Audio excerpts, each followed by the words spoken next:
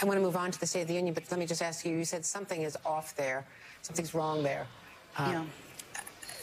Something wrong with Vladimir Putin? He's been so isolated. He doesn't get advice or take advice from anyone. What do you think is going on there?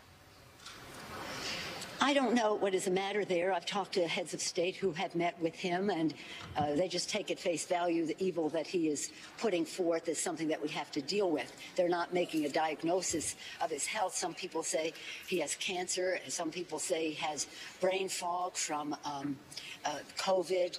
Other people just think he's a complete raging bully.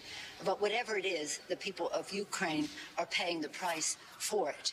And unfortunately, the people of Russia are going to have to pay a price for it in economic terms with the very strictest of sanctions.